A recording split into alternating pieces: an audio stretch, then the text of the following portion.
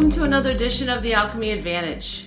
I'm particularly happy today to let you know that last week I discovered the formula for happiness. Wow, we were on a call last week and we did the, what's valuable or important for you. And one of the men on the call said, happiness equals reality minus expectations. I'm going to say it again. Happiness equals reality minus expectations. And all three of those parts of the equation are so part of the alchemy foundation.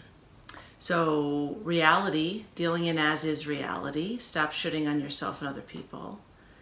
And expectations is a mountain of shoulds. And in the alchemy group, we don't even work with expectations.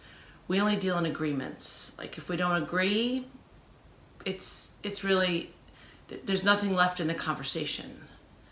So if you're unhappy, take a look at reality, dealing in as is reality, and also maybe start to notice what agreements start to serve you at work and at home versus expectations, which what we say about expectations is it's simply a train wreck waiting to happen.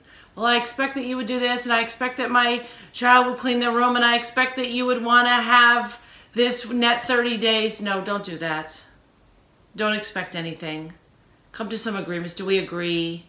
Do I have your word? Stop shooting on yourself. I should know, you should know. Deal in as is reality. And there you have it.